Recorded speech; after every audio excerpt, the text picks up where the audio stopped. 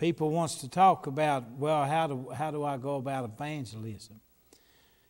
How many of you know that there's only one evangelist listed in the Bible? Is that a shock to you? There's only one man in the Bible that's called an evangelist. There are several that are told to do the work, but there's only one fellow that was called an evangelist. His name was Philip. You remember Philip the evangelist? Yeah. All right. We're going to go to the 8th chapter of the book of Acts, and we're going to see an evangelist at work. Amen. Acts chapter 8. I'll start reading at verse number 26. Acts chapter 8, verse number 26.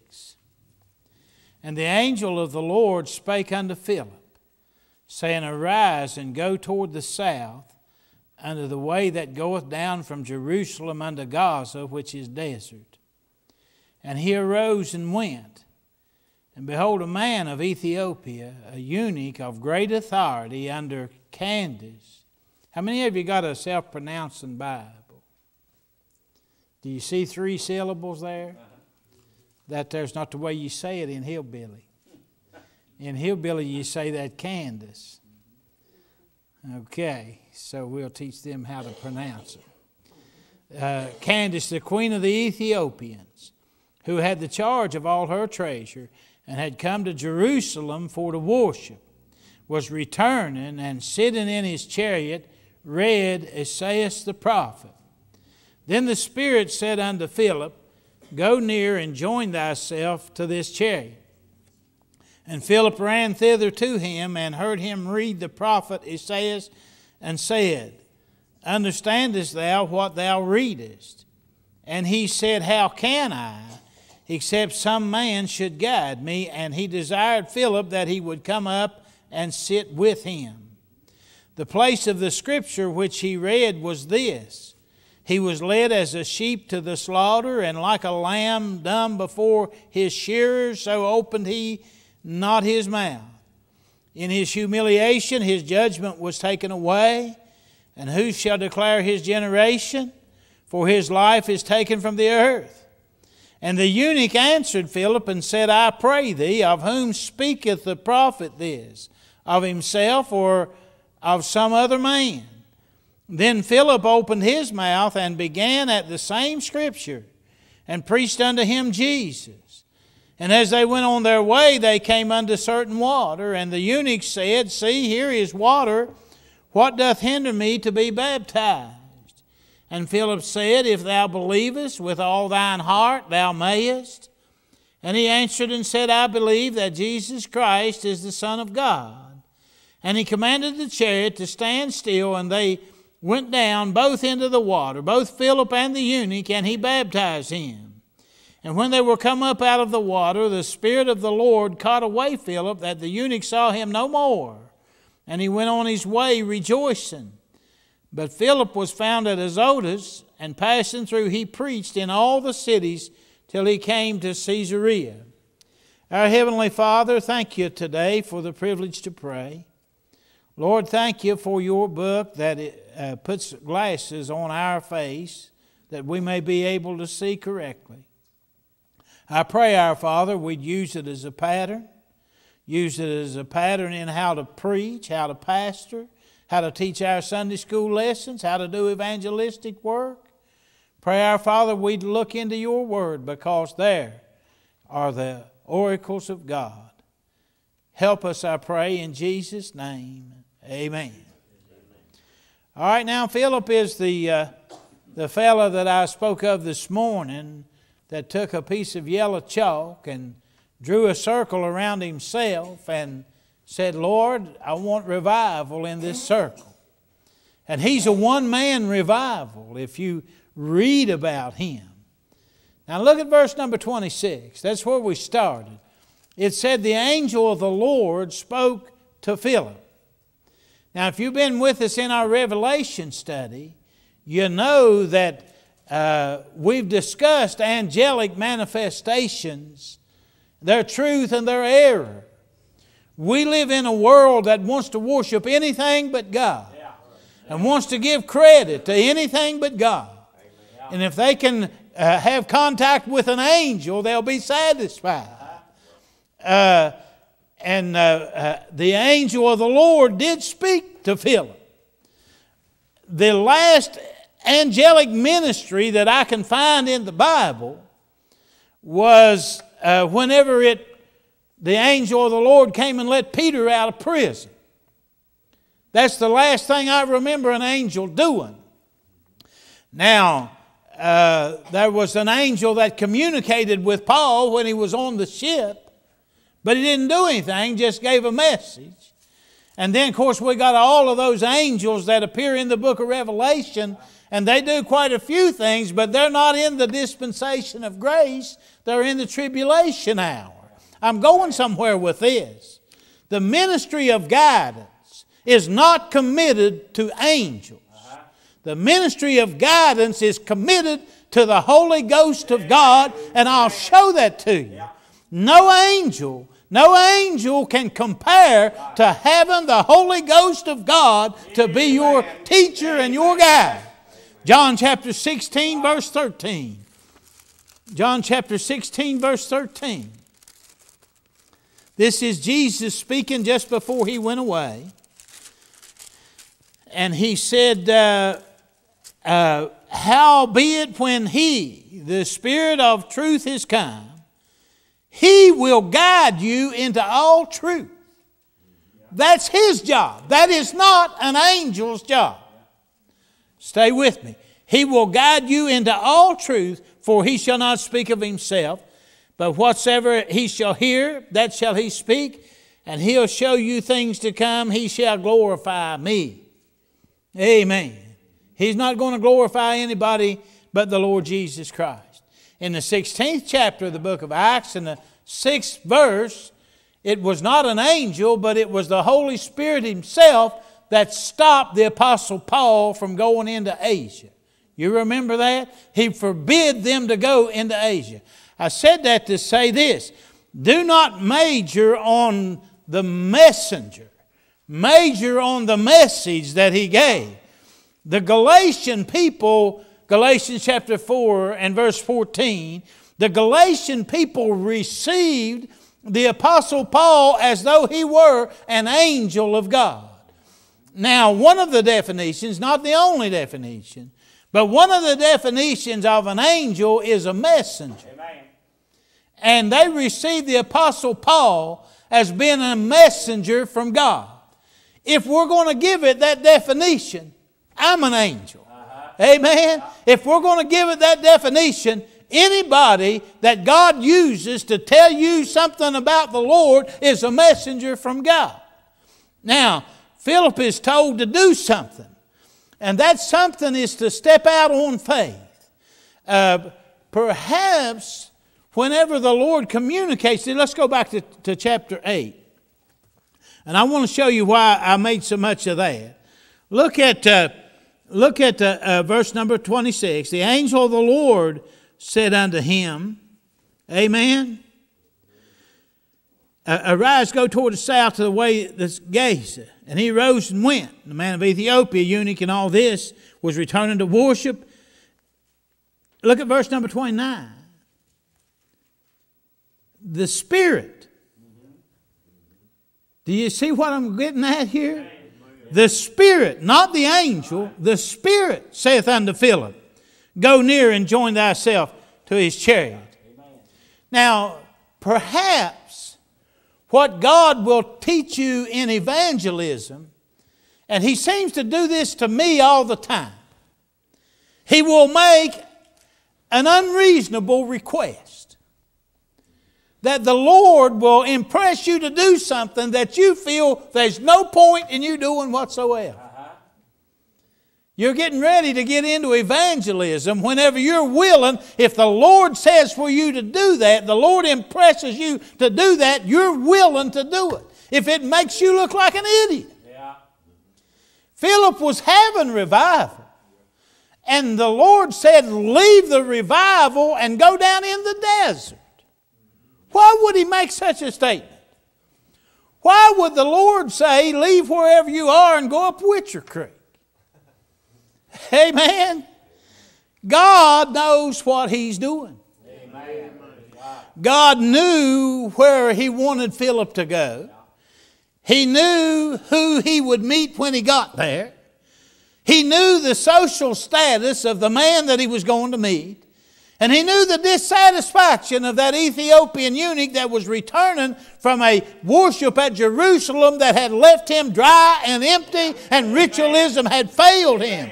And he knew whether he was on his way home or whether he was on his way to disaster. And God put somebody between him and disaster. And the reason God did that was because that was the man that God would use to win that eunuch to the Lord. You see, God doesn't always use the pastor. Sometimes He wants to use you if you're willing to be an evangelist.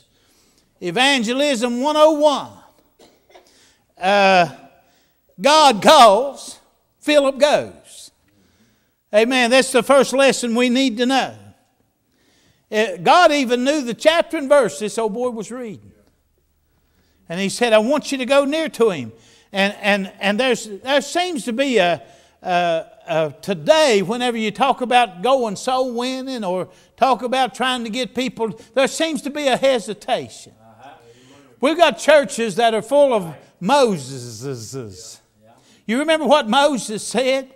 God said, Moses, I want you to go down there and I want you to deliver the children of Israel. And Moses said, not me.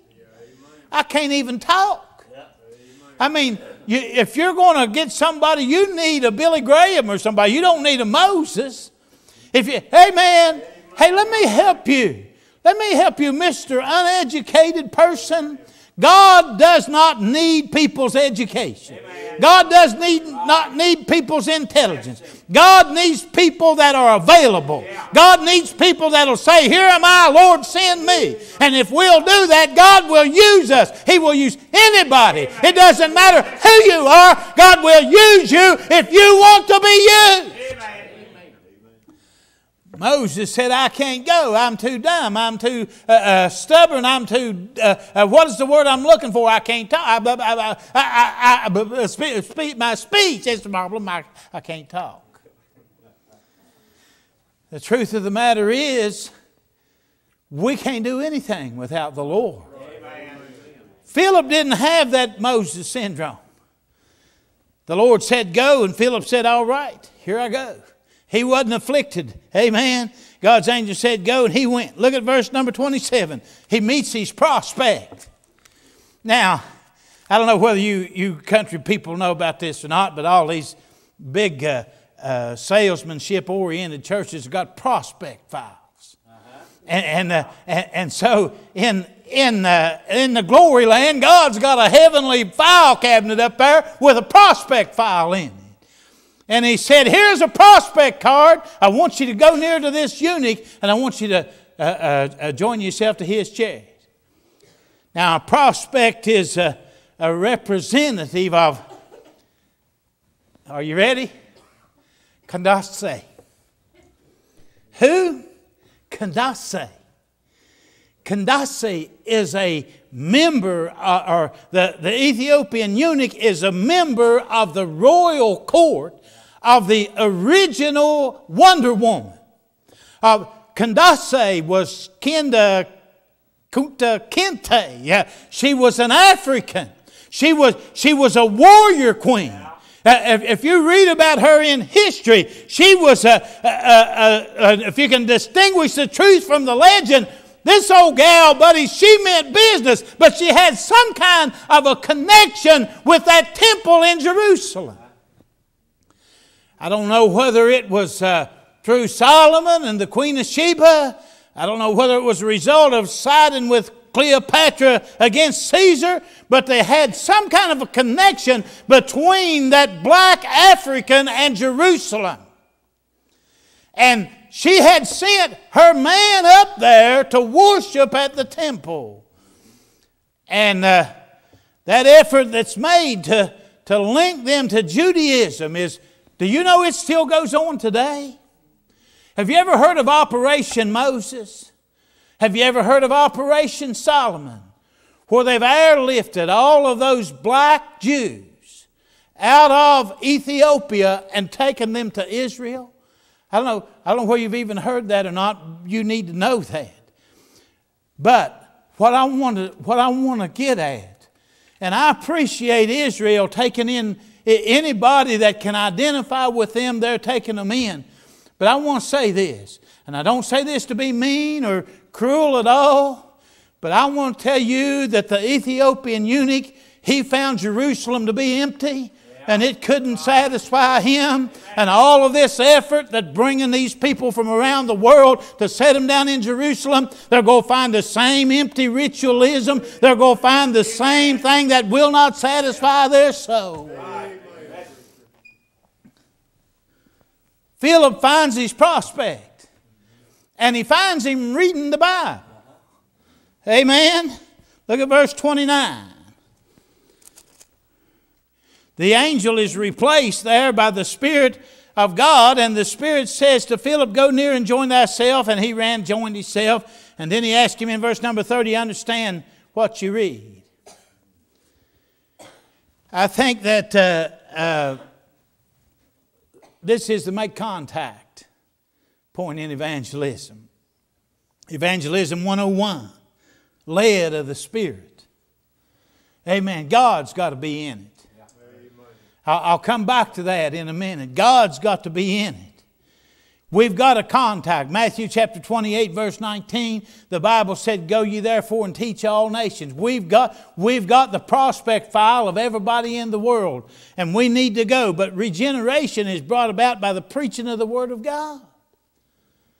Evangelism 101 is not taking place in a formal church setting, but it's taking place where the chariot wheel hits the sand.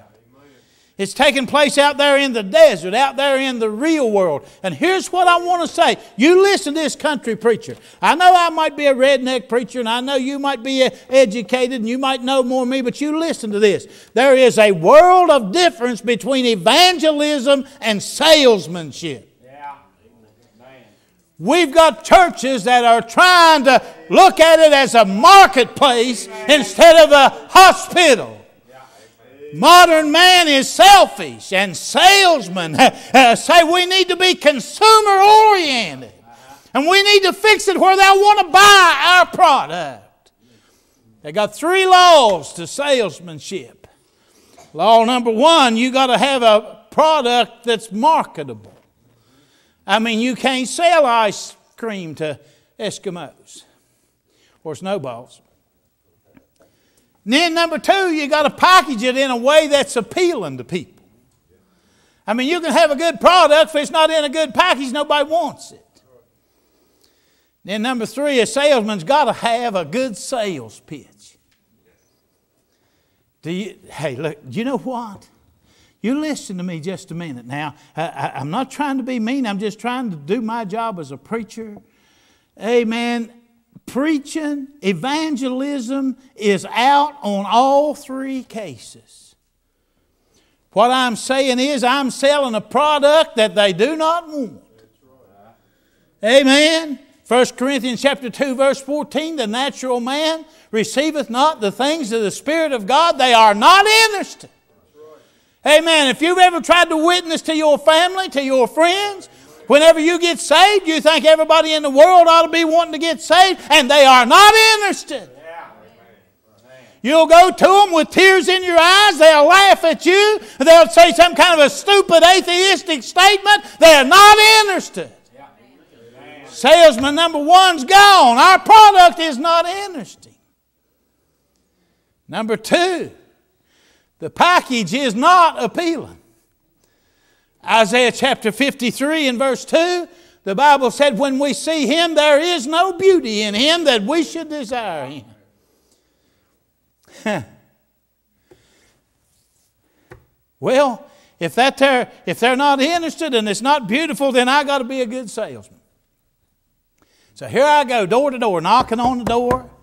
I am a salesman for heaven. Amen. That's kind of simplified, but that's what they teach you in Bible college. That's how they teach you to go soul winning. That you can go out there, and because you are a good salesman, you can change Walmart into a hospital. But you can't do it. I'm telling you, friend, I'm telling you that you can't a bit more get people saved by salesmanship to accomplish such an unpopular task with an unpopular product and with a message that seems to be irritating to them. The only way it's going to be done is God in heaven has got to give you some help. And if God doesn't give you no help, you'll never make it. Somebody said, why'd you stay 33 years at Witcher Creek? Because God has helped me. Had God not helped me, amen, I'd have quit a long time ago. But I'm glad that the same God that called me here is sustaining me here and said, you keep on, preacher. I'll make it worth your while one day.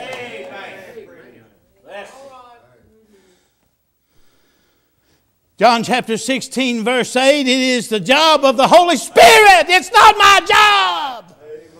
It's the job of the Holy Spirit to convict people of sin, reprove the world of sin, bring a guilty verdict to their soul. You see, they're not guilty as far as they're concerned. You ask the average sinner, the average lost person, and they'll tell you, I'm just as good as the church people. Amen. They may even look at you and say, I'm good as you are. But the truth of the matter is, whenever the Holy Ghost of God gets a hold of them, that it's not my brother, it's not my sister. Amen. It's me, oh Lord, that's standing in the need of prayer. Whenever you remember? Whenever He gets hold of you, amen, it don't matter if the whole world goes to heaven, you're going to hell and you don't like it. Because the Holy Ghost of God gets a hold of you. He convicts the world and shows them they're a sinner. Romans chapter 3, verse 23, all of sin comes short of the glory of God. We know that. Not only is it His job to convict them of sin, His job to convict them of righteousness. That is, we got to have a verdict on who is and who's not. I hear people say something like this, well, brother so-and-so or sister so-and-so don't make it to heaven, ain't no need for me to try.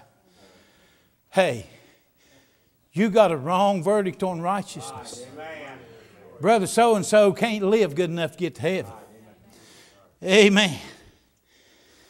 You know, the Bible said the wages of sin is death. Okay, so if a person lives righteous, then death don't have a claim on him. Amen. If there was a person to show up that was really a righteous person, and death was to wrap its old bony fingers around him, I'd have to say that it could not retain its grip. Amen. Let's look. The Bible said that Abraham was close enough to be called a friend of God. But death came to Abraham, and he never did get up. The Bible said that Moses spake to God face to face. Talked to Him just like he knew who He was. But the Bible also said that Moses died.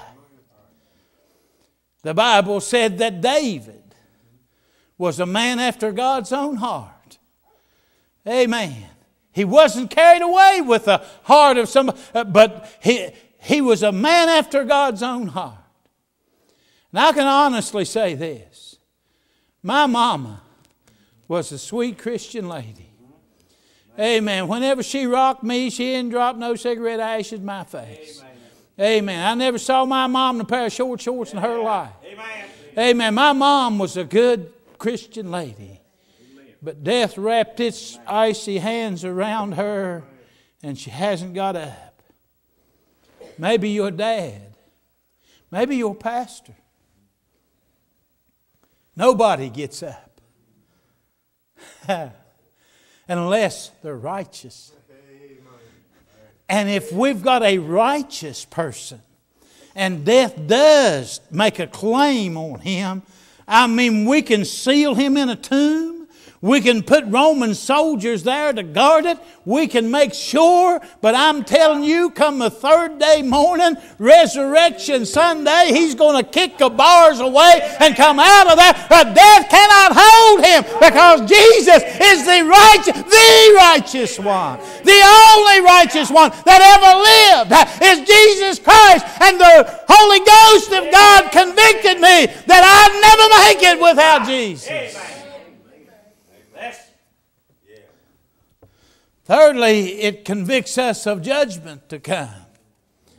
Acts chapter 17, verse 31, the Bible said that God has appointed a day that He'll judge the world, and gave everybody forewarning that He'd judge them because of the resurrection of this man named Jesus. So, a lesson in evangelism. Number one, if the Holy Spirit of God says, I want you to go, then don't send your preacher. Amen. They'll bird dog you. You know what I'm talking about? Go over here, preacher. Go over there, preacher. Go over here, preacher. Go over there, preacher. Hey, they sure need witness too. They sure need witness. I know they do. I know they do. But you see, I know there's a lot of me, but there ain't enough to be everywhere at the same time. But what we can do whenever the Holy Ghost of God convicts our heart like it did Philip's, we can go to and join ourselves. Because we can't do it anyway. It's God that's got to do the work. Amen. Verse number 26, the call, all Christians. Verse number 27, 28, the lost. Any person.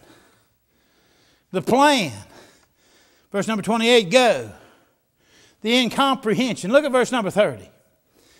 And Philip ran thither, joined to himself, heard him reading the prophet Esaias, and said, you understand what you're reading? You know what?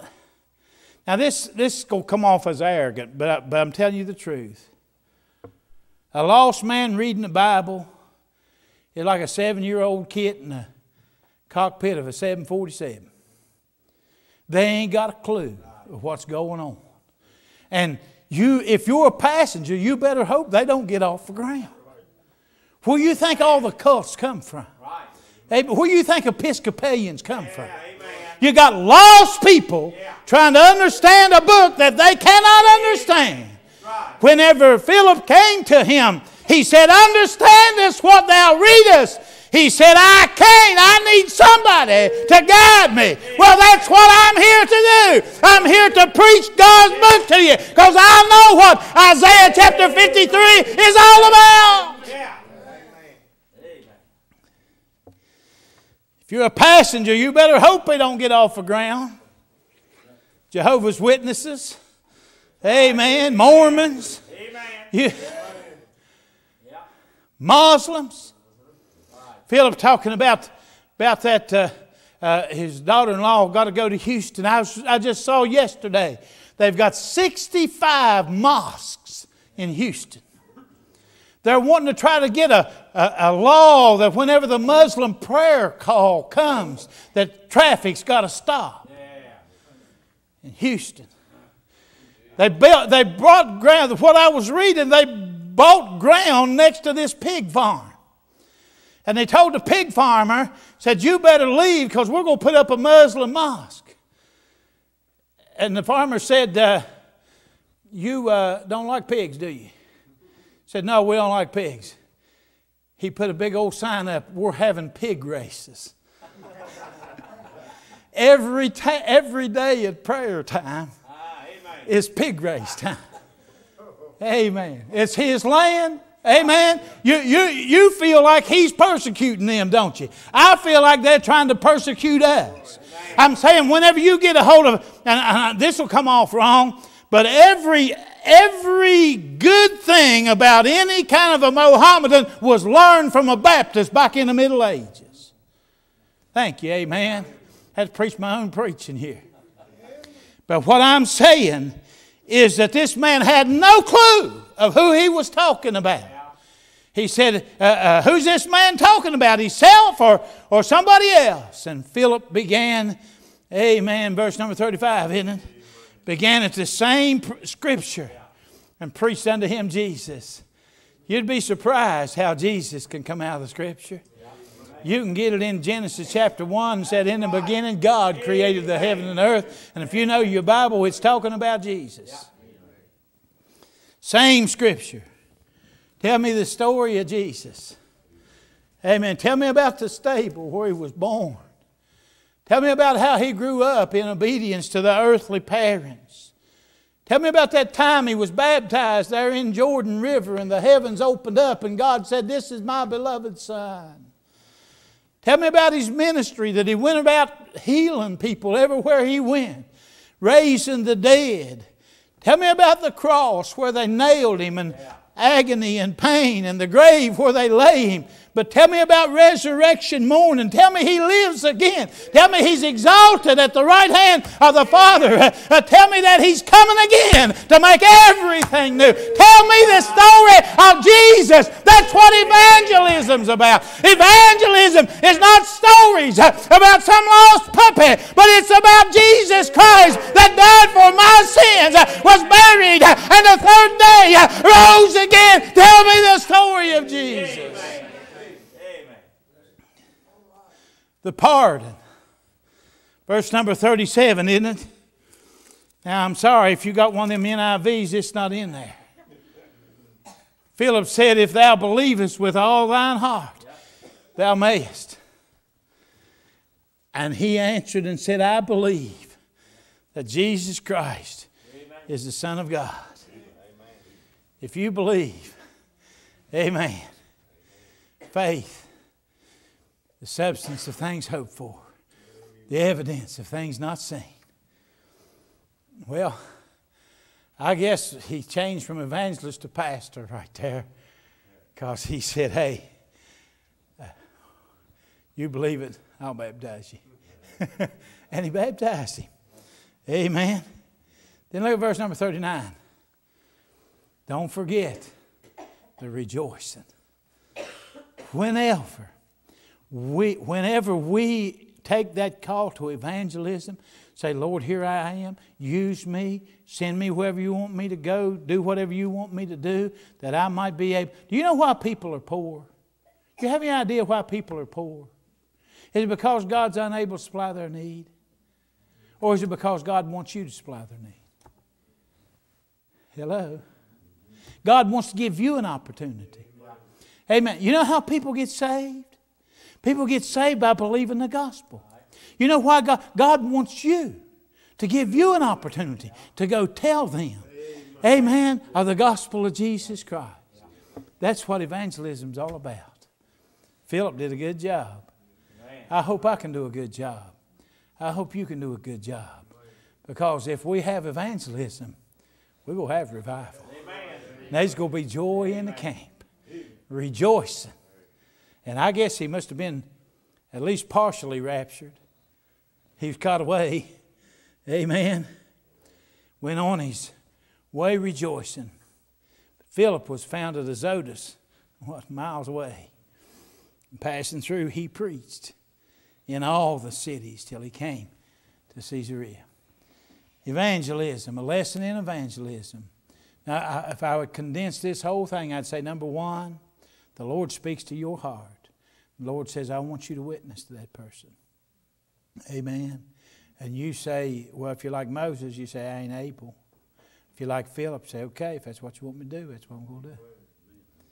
Has it ever been embarrassing to you? The Lord say, I want you to do this. And you say, not in the middle of Kmart. Are you crazy?